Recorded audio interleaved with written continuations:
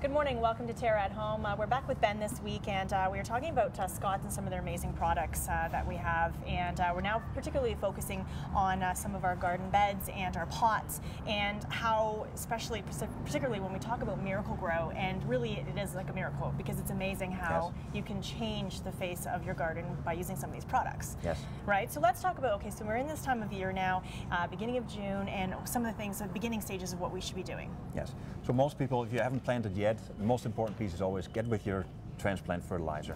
Okay. Recommended for everything. There's both the liquid option, which is very simple. Again, you use it with a watering can, one cap full. The bottle will last you for all season. You can use it on your trees, on all your herbs, your veggies, on all your flowers. It's fantastic. Okay. For those that are more conscious about the want to go with the organic choice, for vegetables there's also an organic choice, which is bone meal. Fantastic product as well. It's a little bit more slow release. It will blend with the soil. Right. But it just will get your plants started on the right foot. It really focuses on root growth. It's fantastic. And it really makes such a difference, and people will notice if they do not use these products. Yes. It really, it's like night and day. Yeah. Right. So now we're gonna got the beginning stages of our garden, and we're kind of, okay, now where do we go next? We have to, obviously, people want to get plants in there, and they want to get it planted, but they want to make sure that they have the good foundation. So we've got that started. Now where do we go from here? If you haven't planted yet, the most important is soil amendments. So make sure you got the right product for your soils, whether that's for the garden specific, or also for containers, of course. Right. Yes, it's tempting to leave the soil from last year, but there's just a huge benefit of getting new soil. You have no problem with disease carrying over from the previous season. Okay. And also that soil has been used. The plants have... It's kind of nutrient deficient, isn't it? Exactly. It's washed out by the rain if you left it outside. So again, start with a good soil. Okay. That's going to give you great plants. Okay, that's a good tip, because a lot of people, oh, the dirt looks good. Yes. But no, we want to have that. We want to have some really healthy stuff. That's right. Okay. Once you've done your planting, as you've watered in with the transplant fertilizer, then you start your regular feeding. And again, there's many different options that you have. The best way, and the one that we prefer, is of course your liquid feed. Right. There's several products that you can use. They simply mix with water. Some you use a watering can. Some you can hook up directly to your hose. Like this one. This one's really, really cool. Yeah, that's an amazing product. The liquid feed, if you show the back side there, it actually clicks right in the back of the container. Yep. And you just hook it up to your garden hose, and as you water, it feeds. The amazing thing is that this does both the containers, and you can do all your plants, but also does your gardens. So it's multi-purpose. Multi-purpose, very easy. And very cost-effective too. Very cost-effective. Come in different formulas, both for vegetable gardens and for flowers, and also all-purpose. Oh, I love that idea. Great. And that's the great part, is that, I mean, people want it to be as easy as possible. You know, as we talked in our last segment as well, it's just about, you know, the very little amount of maintenance as possible. But you want things to look beautiful. So again, because there are lots of different options, and again, easy to measure, you don't have to worry trying to do the math. Just make it easy. And again, slow release products are always great as well, the shake and feed and everything, right? Slow release, again, if we focus on containers, there's the granular that you can put in, and it will last for your growing season. Okay. Again, that 6 to 8 week period, every time you water, it will mix with the soil, it will release its nutrients to the plants, and makes for great baskets. Oh, right. Again, absolutely, it does. Yeah. And again, you just literally see your flowers multiply. Yes. In a very short period of time. You have a lot of color. And again, let's face it, we all want to get as much color as we can out of our plants, especially in the very short growing season that we do have. Okay. The liquid feed is also quite important, because the liquid feed actually allows you to target the plant directly, and it gets both absorbed through the leaves, but also through the roots. Okay. And the nice thing is that you can control it with the weather. So if you have a lot of rain, you can give it that feeding. If it's very dry, then every 5th or 4th watering, use that food in your container. You can pre-mix it in your watering can, and you just apply it to your planters and your gardens. And that's the thing, because you do have to look at you know, the environment that you're in, where you're growing, and again, looking just like when we talked about lawn care, but also looking at the area, whether you have a lot of sun, a lot of shade, and again, when you have hanging plants, they dry out a lot easier. And again, the water is going through them a lot more, so you're getting a draining again of nutrients, right? So topping them up and keeping on top of it. Correct. Right. Okay. So again, talking about some of the different types of shake and feeds that we have in that too. Again, just lots of options for people. Again, what's really great about it is again, the veggie side of things. Veggie as side, well. yes, specifically made for veggies, and you can see that it will just produce the tomatoes that are just a little bit bigger. It will just help you with some of the disease. as far as you know, just keeping those plants healthy, keeping them growing, and giving them that maximum performance. And then also, of course, not only that, but you're also giving, it's going to be a better vegetable in the end, or fruit, because you know, you are giving it almost more vitamins, right? Correct. So it's going to be actually just better, not only look good, but it's actually going to be better for you. Correct. Right. Correct. Okay. And again, also we talked, you know, we've been talking a lot about again, having to spray, you know, fruits and vegetables and that, but this in general is going to help them. This is going to help the plants get healthy. That's correct. That's correct. Just in general. And I love how, again, we're talking about the spray and how you can attach. There are so many different attachments, so that makes it a lot easier as well. And again, the soil in general, we have some down the front, and also the mulch. Let's talk a little bit about the mulch. Mulch is very important, especially once you've done your planting and everything looks good. Not only makes it look your garden's finished when you apply the mulch, there's also the benefit that it just gives you that layer, that insulation from the warm sunshine on those roots.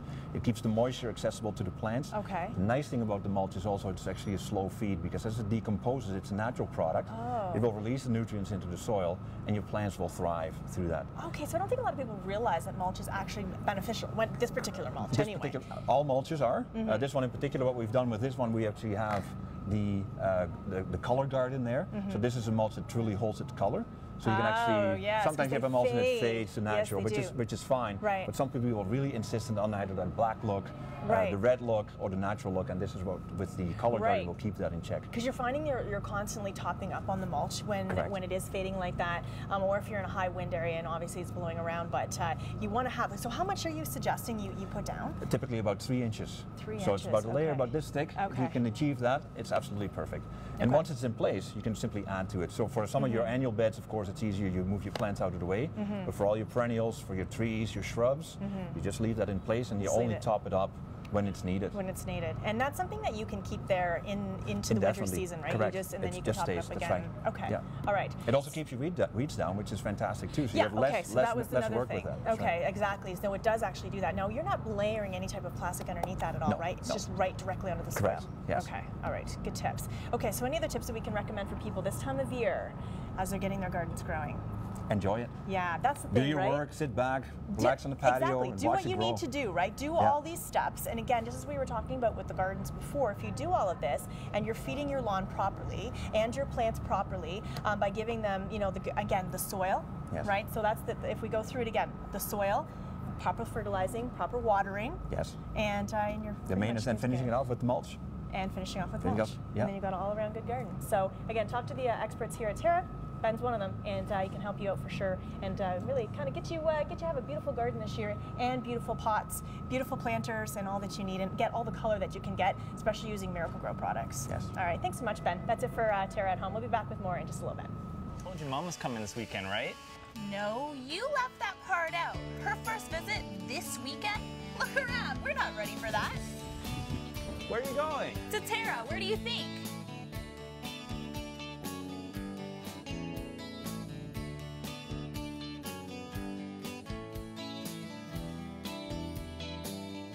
This is amazing. You're amazing. Well, we had a little help. TERRA, where color lives.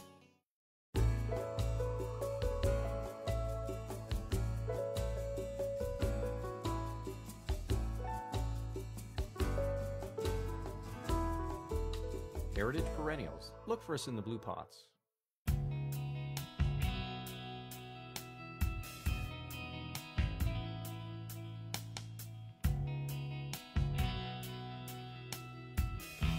Good morning, welcome back to TERRA at Home. I'm here with Ashley McCalmont, and you are a female race car driver. We've had you on the show before. I've interviewed you like a million times, I feel now, and it's so nice to have you on the show. I think first of all, before we talk about this great charity that you're part of, let's talk a little bit about your background and how you're doing. You've been started on go-karts basically when you were a kid, right? So you've been in the driving world for a very, very long time. It has been a very long time. Yeah, and so you're doing well. So where are you at right now in the race car scene?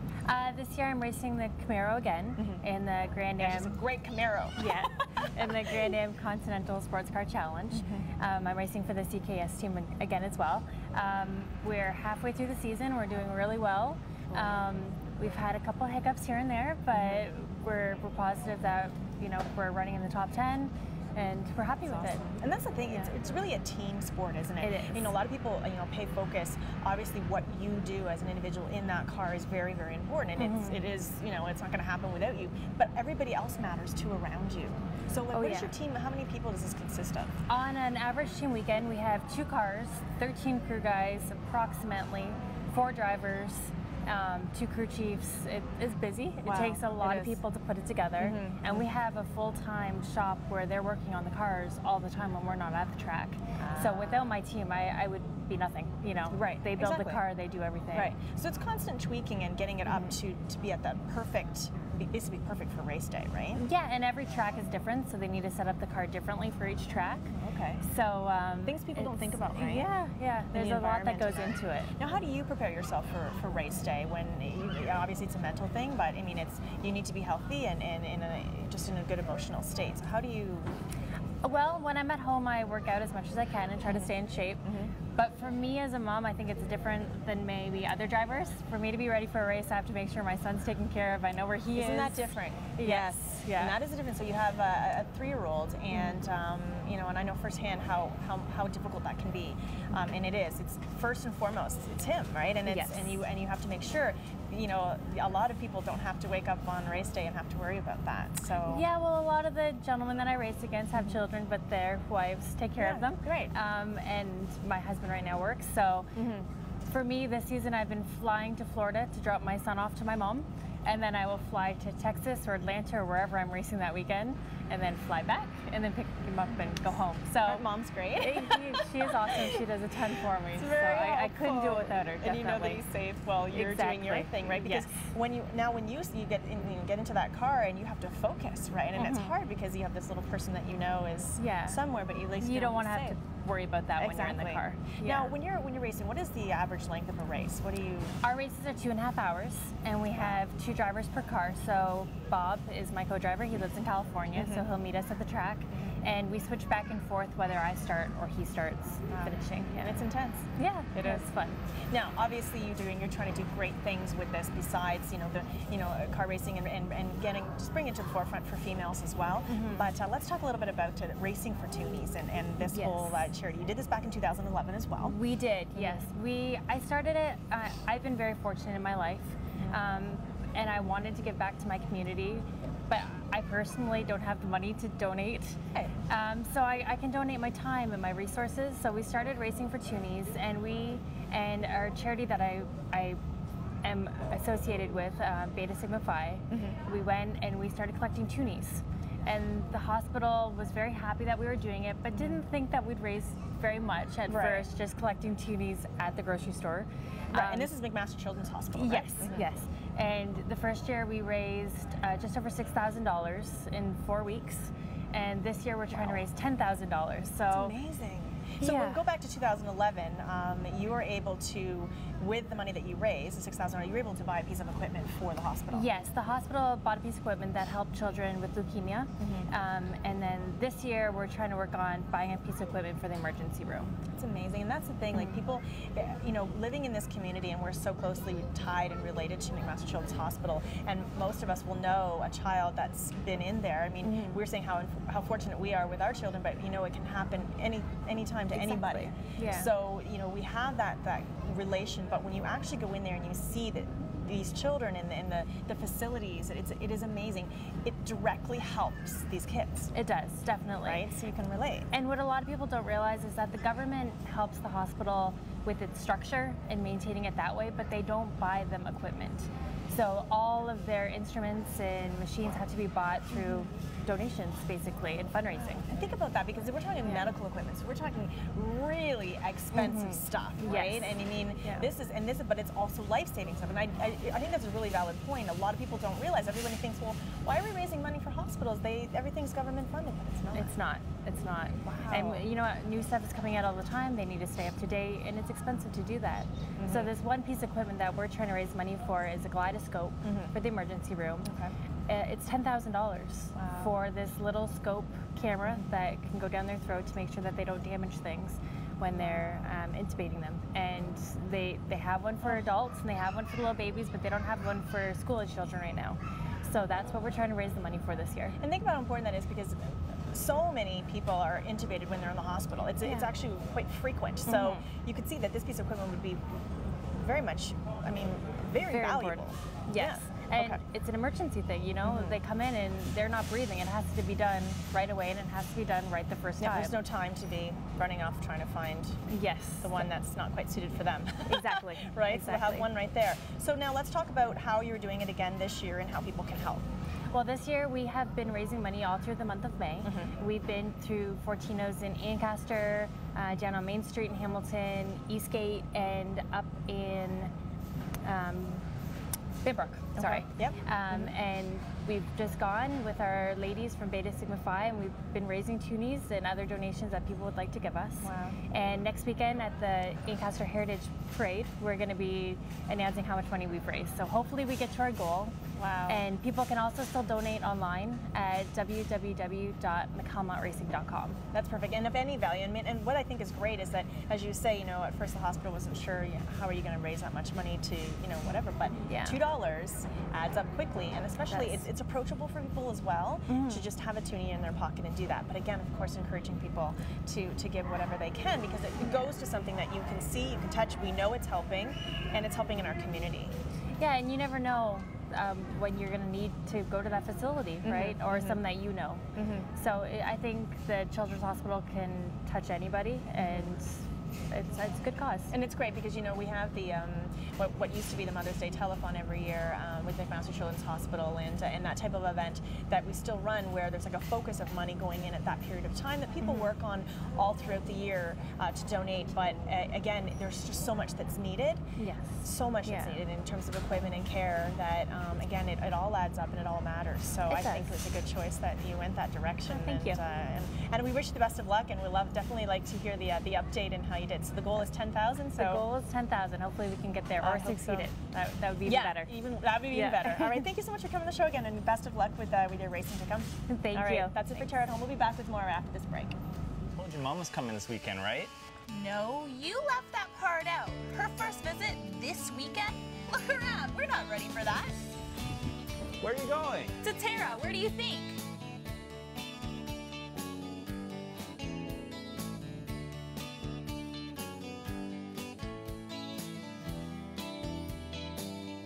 This is amazing. You're amazing.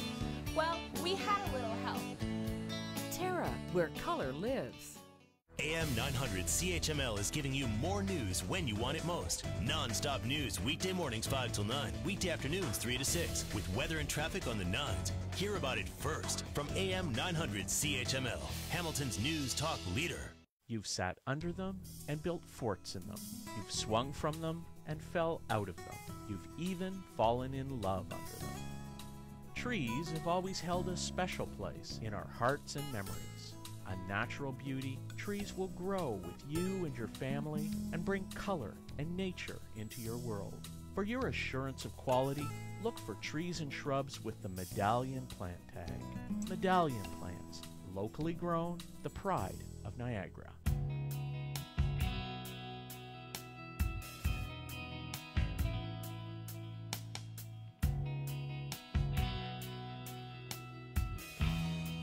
Welcome back to TERRA at Home. We let this guy back in the building. It's been a while, but BBQ Naz, hit me with oil. We are barbecuing today, and we're using some of TERRA's famous hot peppers. Yes. People come from all over the place to get our hot peppers because we have some that are seriously hot. We're not using the really hot ones. Yeah, we're going to leave that one for another day. Yeah, we're going to leave the Nago alone. The Nagos are very hot. That's a million scoffles there. That's very hot. But people actually come here and pick those up and use those. So that's crazy. We're going to use these ones here. We're going to use the Big Sun and a chocolate habanero. Look at that. It actually looks like chocolate. Yeah, you want to bite? No. This is, we're going to use these here. We're going to do a tandoori chicken. We're going to use chicken thighs, and we're going to use this instead of the masala. We're going to use these as my heat. Do the heat. Okay. Yeah, so we have to get the marinade started because we have to let it sit for a bit, okay? All right. So we're going to take a food processor. Can you hold that for a sec? I can. I'm going to take about a small medium onion. We're going to put that in there. Okay. Then we're going to take a couple of teaspoons of ginger, ground up ginger. We're going to put that in there, just like that. And then we're going to take, do you like a lot of garlic? I love garlic. Okay, so you're supposed to use 8, I'm going to use 12. Oh, you're like Chef Rachel. She's all about the garlic too. You know what? With Garlic's good for you. It's good for you, yes. Yeah. Okay, so we're going to turn that on. We're just going to mix it up. Okay. Very simple like that. Then we're going to add the rest of the ingredients, which is we're going to use about a third cup of olive oil. We're going to put that right in. Okay. Just mix it right in there. We're going to use some cayenne. We're going to use about a tablespoon of cayenne. Wowzers. Right in there. Like the habaneros aren't hot enough. I know. Then we're going to use some paprika. Okay. I know, I was thinking the same thing. It's like, why am I using the cayenne? It tastes good with it. Some cumin, about 2 teaspoons of cumin. Okay. We're going to put that in. All wonderful flavors, beautiful flavors. And turmeric. And we're going to put that in. And that's about actually really good for you too. Okay, some salt, about a teaspoon of salt, throw that in. And my favorite of all, I had some. It wasn't a cup and a half, but now it's only a cup of yogurt. He keeps eating it. It's a good thing we're shooting this. It'll be all gone. We're going to put this all in there. Some yogurt. Good. Okay, and then we're going to turn this back on.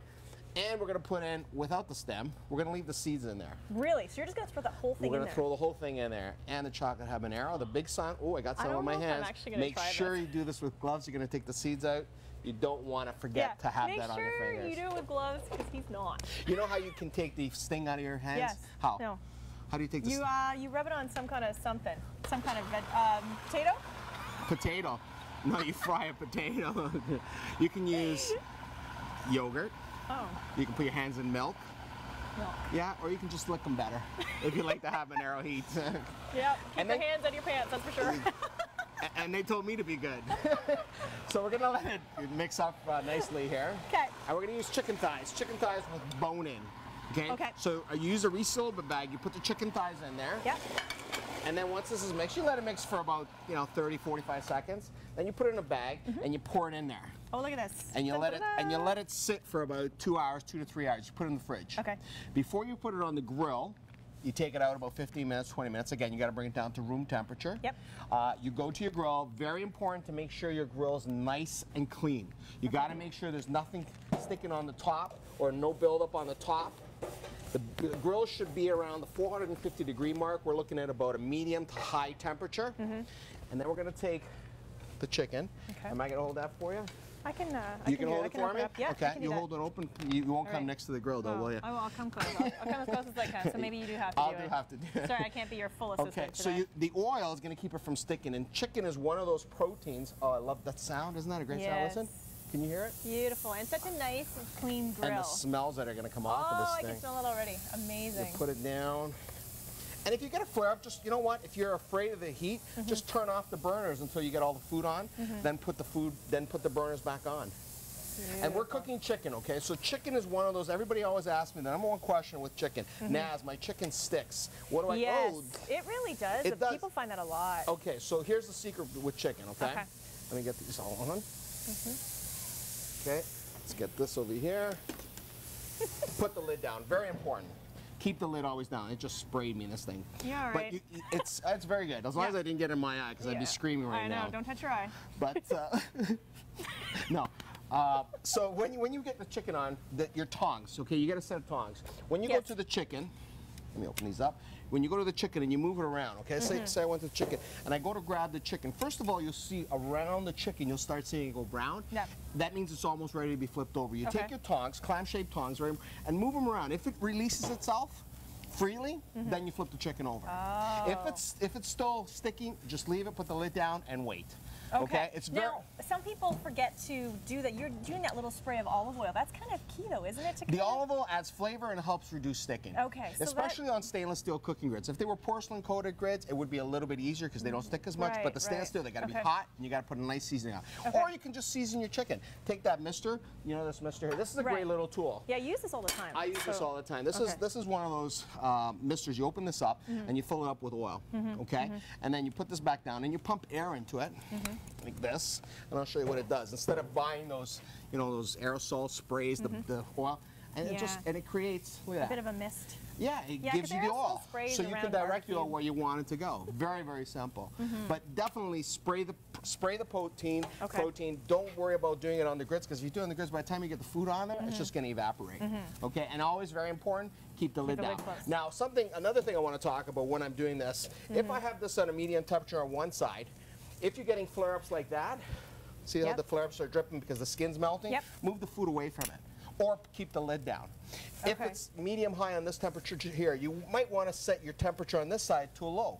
That way you have different temperatures. So if you want to grill something, you want to move it over because you're getting flare-ups like that, you have this area here, okay? Makes sense, yep. So it's about setting up your grill. It's all about technique.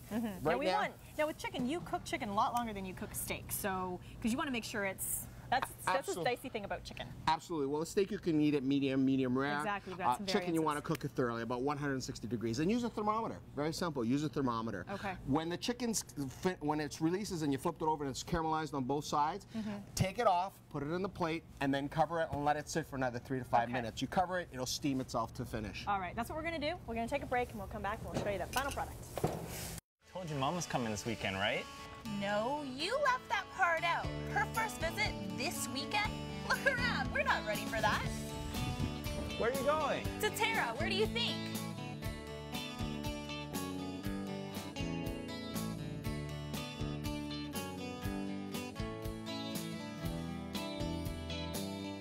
This is amazing. You're amazing. Well, we had a little help. TERRA, where color lives.